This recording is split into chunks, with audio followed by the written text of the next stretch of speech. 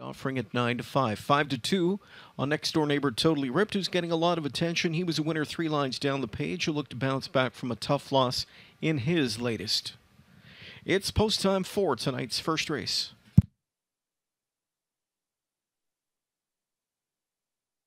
Here they come.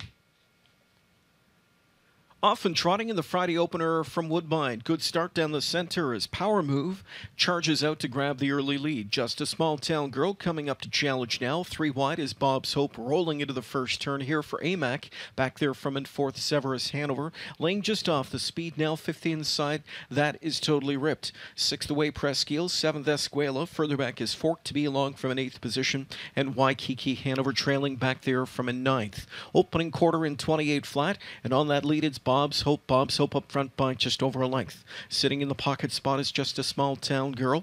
Power Move is third towards the inside. Then it's Severus Hanover from in fourth. 5th, Totally Ripped. Gap of 2 lengths back to Presqu'île from in 6th now. Escuela off the speed from in 7th, but getting underway. Then further back we go to find Fork and Waikiki Hanover. Action starts up from mid-pack as they near the midway point. And they're chasing Bob's Hope. Bob's Hope up front through 58 and 1 first half speed. Up on the outside into second comes the rallying Totally Ripped now. The plugs are pulled. It's go time for him.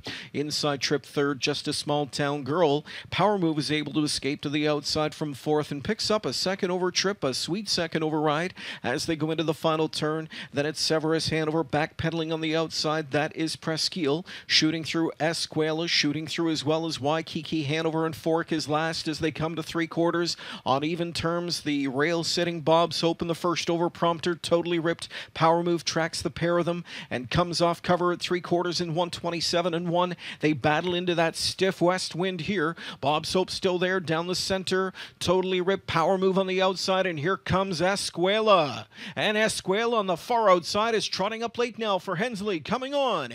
And it's Escuela on the far outside. She'll win this one by a set of pink blinkers and a little bit more. It's Escuela in front. Second best was Totally Ripped. Power Move was third. Severus Hanover fourth.